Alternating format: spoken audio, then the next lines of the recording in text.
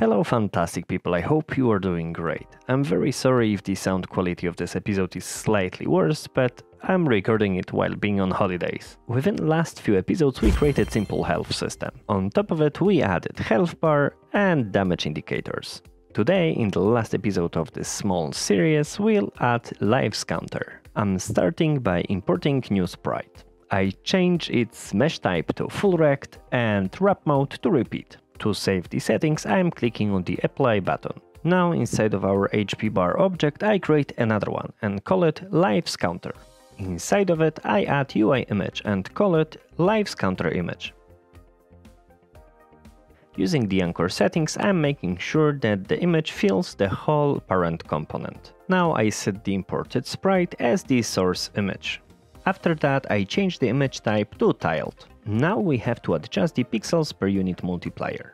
Your settings might be different because of the different image size and of course different pixel per unit setting on the sprite itself. Now I'm adjusting the size and position of the lives counter object. I'm experimenting a little bit to see what is the exact size of one life. In my case it is 27.5 units.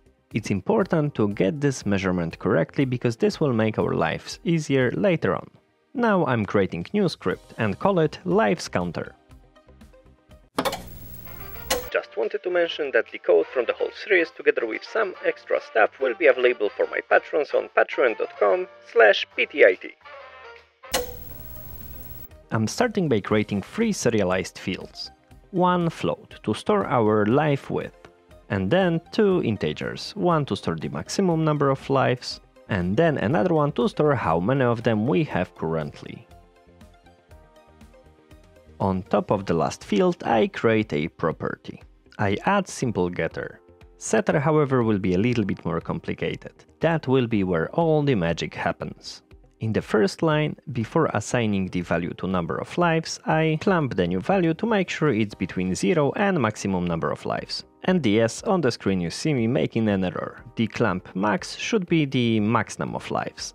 I add another private field, this time of type rect transform, and call it rect. In the awake method I cast the regular transform into the rect transform and assign it to our new field. Then inside of our setter I change the size delta of the rect to new vector 2, with the x being lives image width times num of lives. And for y I simply reassign the old value. This is the magic line which scales our UI element, making the counter work as we would expect. Just to keep it clean I move our property over the awake method. And because I don't want other scripts to change the num of lives I make the setter private. Because of that I need 2 methods to allow other scripts to interact with our lives counter. First one add life and another one remove life. Both of them with default parameter value set to 1. In our game there might be systems which may want to do something when we run out of lives, so I'm adding for that unity event. I invoke it inside of our setter, but only if the passed value is smaller than 0. That means that the player will run out of lives when he or she dies when the counter is already empty. If you would like to end the game one death earlier, you can simply change the less than sign to less than or equal. I just realized that we should resize the UI element also in the awake method. To do not duplicate the code, let's extract our magic line to a separate method. Let's call it adjust image width. Let's paste inside of it the special line and then let's use it both in setter and in awake method. Now let's assign our script to our lives counter object. It's time to connect it to our health system. I click on the character object and under the died event on the health script, I drag and drop our lives counter. Then as the action I select remove life. And let's test it out. When the character's HP drops to 0, the character dies and 1 life is removed from the counter. Everything seems to work alright, however it would be pretty strange to do not restore the character to its full glory after it dies. So let's have a look how we can achieve that. I'm creating new script and call it character death. Inside of it I add private field of type health to store our character's health script. Of course, as expected, I grab and assign it in the awake method. Now I'm creating simple public method to define what will happen when the character dies. So the first action will be to restore the character's HP.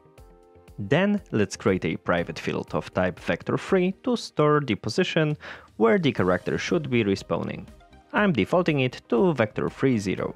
Then in our onDied method I simply set the position of the character to our respawn position. Then we should create a method to define what should happen when the player runs out of lives.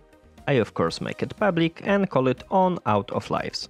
Inside of it I use the scene manager to load a game over scene. I added a script to my character object. And then on the healths died event I invoke the onDied method of our new script.